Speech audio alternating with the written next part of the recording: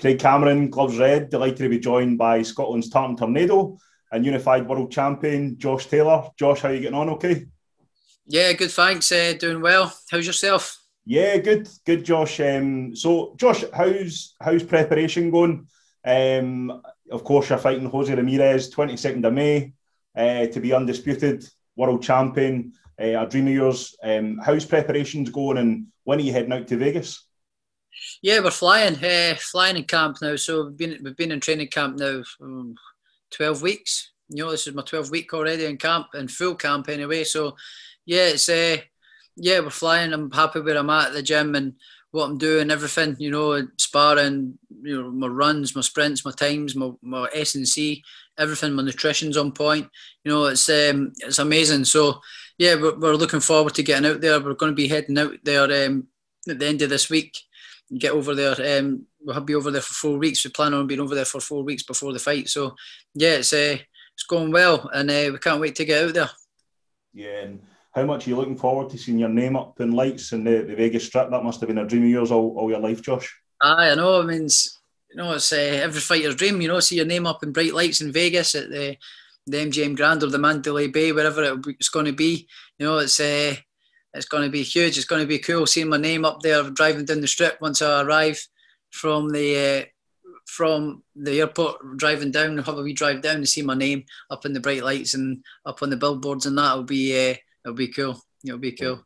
Great, brilliant. And Josh, so in terms of the opponent, Jose Ramirez, world champion in his own right, of course. What threats does Jose pose to you on the May 22nd? Well, he's going to come with a lot of heat and a lot of fire. Anyway, that's for sure. He's going to come forward on pressure fighting. You know, I think he's going to come forward and try and overwhelm me and try and outfight me and try and do that kind of stuff. I think I know what to expect. You know, he is a very good fighter. You know, he's a good body puncher, good combination puncher. He looks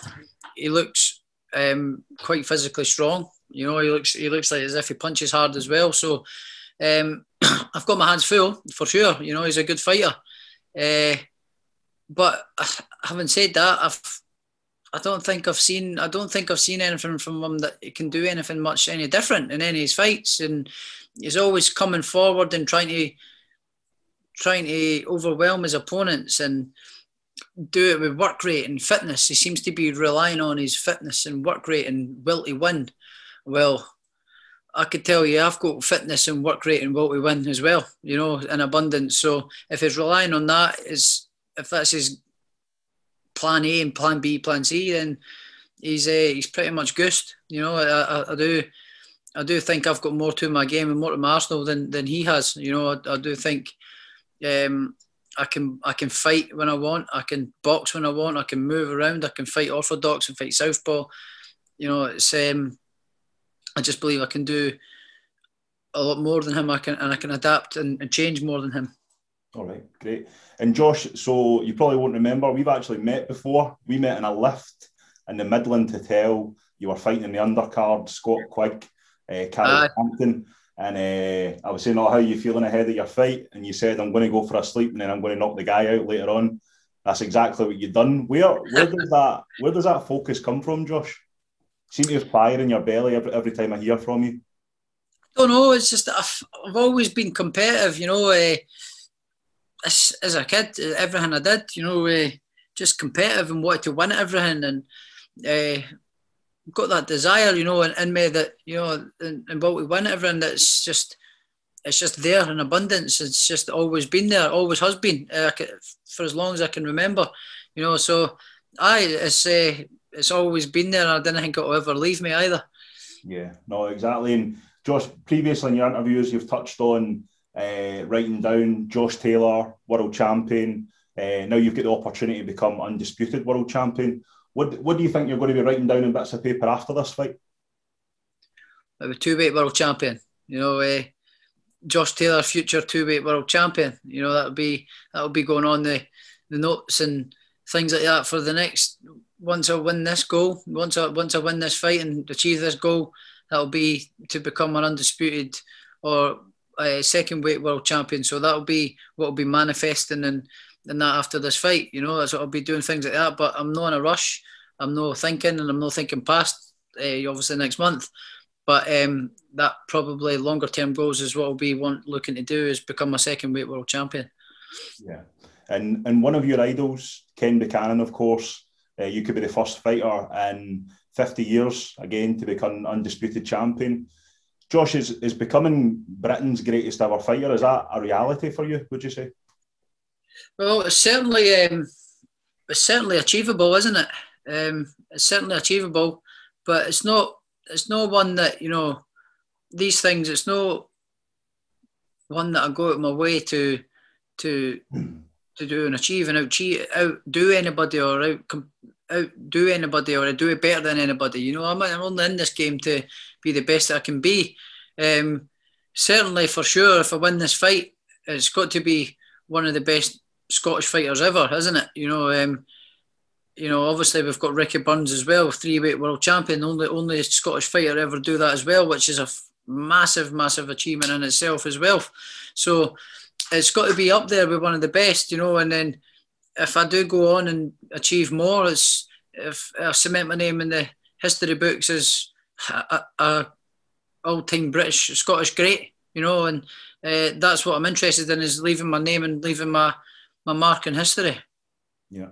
And a victory in this fight, Josh, are we going to see a big party celebration in Edinburgh, followed by a big night at Edinburgh Castle, hopefully? Well, we don't know. I would need to wait and see.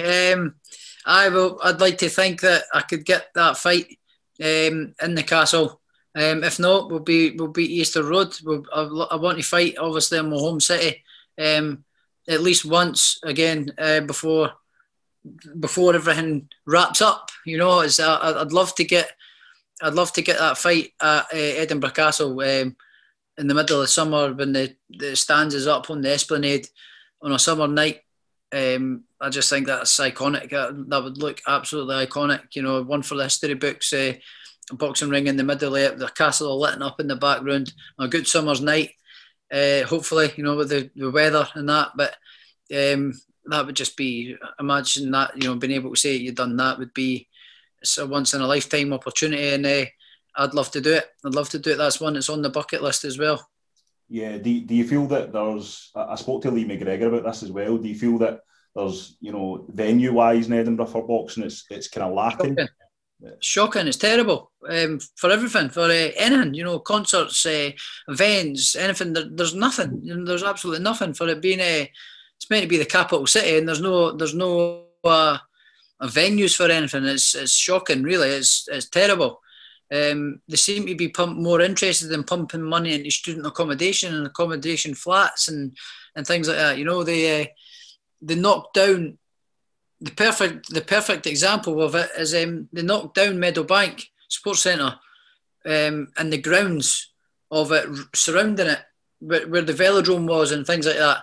That's all been knocked down, and student flats have been built on it. Student accommodation have all been built on it. It's a massive piece of land. That could have been a huge indoor arena there. It could have been a 10, 20,000 seat arena in there, you know, with parking and all that. It's but they've decided to downsize Meadowbank, make the running track where it is still, but outside, you know, they could have done there. They could have made that an indoor arena.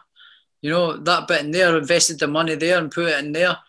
And, you know, you've got all that land at the side for the parking and that as well. But they've put it in a student accommodation, and there's student accommodation going up left, right and centre in the city. And it's just, it's beyond me why Edinburgh hasn't got venues for places and places for things to go and host things. It's just, it's unbelievable.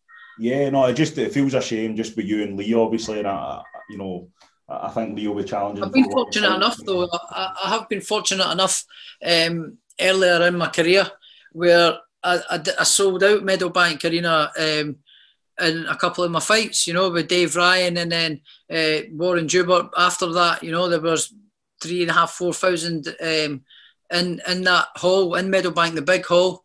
So I've been lucky enough to have a couple of home fights in Edinburgh, you know, and I've had 3 or 4 fights in Edinburgh, which has been good. But it's just obviously as I've gotten bigger, there's been nowhere to host the fights. But obviously I've been going through to Glasgow and I've loved it. You know, I've had my best nights in Glasgow in the Hydro.